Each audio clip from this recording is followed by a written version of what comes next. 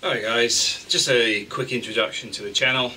It's a new channel which will basically cover things like Excel, Word, PowerPoint, Azure and many other bits of software.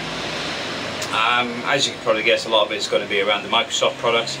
At the same time, it will link with other things like MAMP, WAMP, many other things. But the whole concept is basically to inform people more about solutions for business and for personal use. I mean, a prime example of that is Office 365, which is being pushed a lot recently.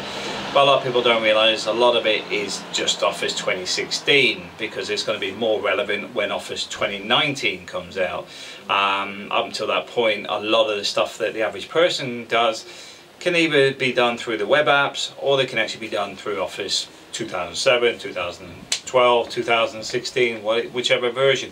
Because unless you're getting very in-depth or looking at doing things like around formulas, Visual Basic, etc., you may not need the latest version, in all honesty. And that's one of the things I do want to promote, is the fact is getting it clear and easy to understand.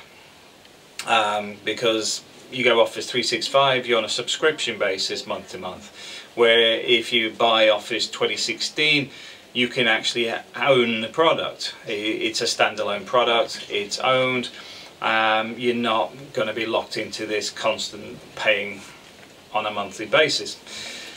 The other side of that being is that if you look at Office 2016 in the US, you're going to pay about $300 for something you can get for about 25 pounds in the UK, because there was a challenge relating to the licensing of Microsoft in Europe, which basically means you can get the keys and stuff pretty cheap in Europe, while at the same time the US, they're still paying up through the nose for the products.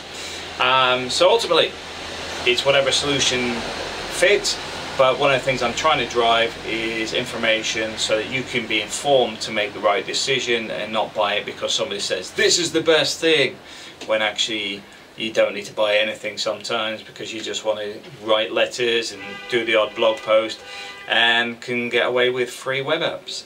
Thanks for watching.